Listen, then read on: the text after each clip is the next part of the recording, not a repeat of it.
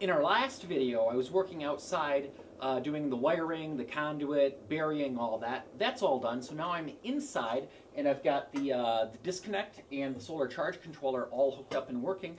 So let's take a look at how I hooked that up. To start with, I pulled the power into a standard metal box on the inside of the garage. From here, I'm using all regular half-inch metal conduit stuff, just inexpensive off-the-shelf parts from a hardware store. So an offset up to some half-inch conduit, half-inch conduit holders, straps to hold it in place.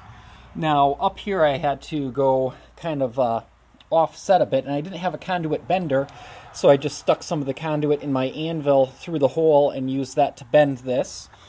Now what I've got up here is this is a safety switch. This is my photovoltaic disconnect box.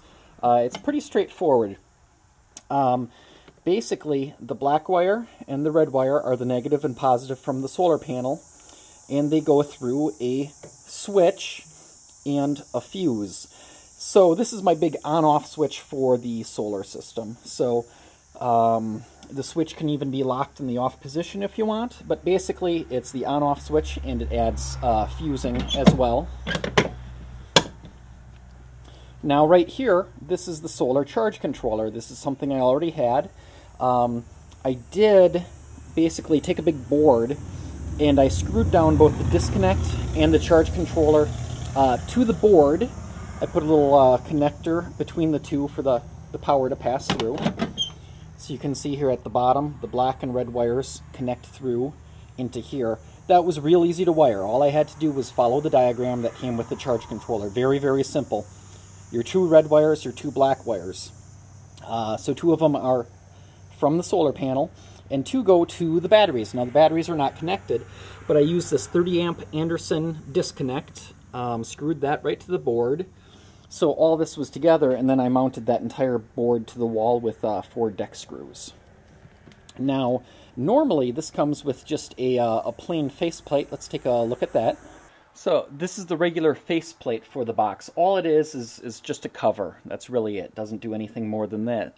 But I still really needed an ammeter and a voltmeter to see how much power I was doing. So I purchased this. This is not just a faceplate. It's got some circuitry on the back for tracking power. So it does volts, amps, watts, and cumulative amp hours. You can think of that kind of like a odometer or trip odometer. And it's real simple. It's just got one little cord, like kind of a telephone plug. So this just plugs in right here.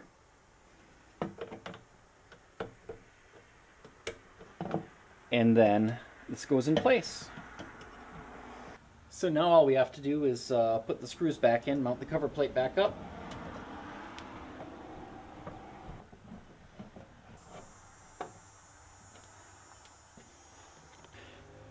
And I've already got a custom cord made up. It's some heavy 6-gauge cable with the same Anderson disconnect on the end. All I have to do is plug that in at the bottom of the charge controller.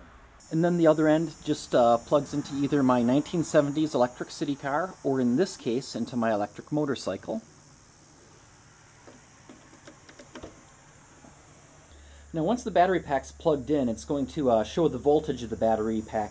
In this case it's 46.4. These batteries are pretty run down, but that's okay because I'm going to recharge them now. So with the solar panel cables on the roof reattached, if I flip this up, we'll start charging. And unfortunately it's a really overcast day, so we're only making 2 amps. We're doing about 93 watts right now. And the voltage will continue to rise, and when it gets sunny out, the amperage will rise, and eventually, with it being sunny and the battery getting full, eventually the amps will taper back down as well. But in full sunlight with thirsty batteries, I should be able to do 8 amps on this system, or up to about 400 watts. So that's about it. It's not really rocket science. It is an overcast day today, so that does show a limitation of renewable energy systems. For example, solar only works during the day, and it doesn't work as well when you have a lot of clouds out. On the other hand, wind only works when the wind is blowing, but a lot of times that's at night. But the great thing is when you combine a renewable energy system with batteries, it kind of sort of doesn't really matter when you get the energy as long as you do get that energy. Also, the system I'm planning on using with my my poor man's smart grid setup, so I should be able to take my entire garage off-grid using the system as well, combining it with my UPS. So until next time, stay charged up. If you want to keep up to date with all of my do-it-yourself projects, you can check out my clean transportation blog at 300mpg.org and all of my do-it-yourself backyard, household, and clean transportation projects at ecoprojecthere.net. See you there.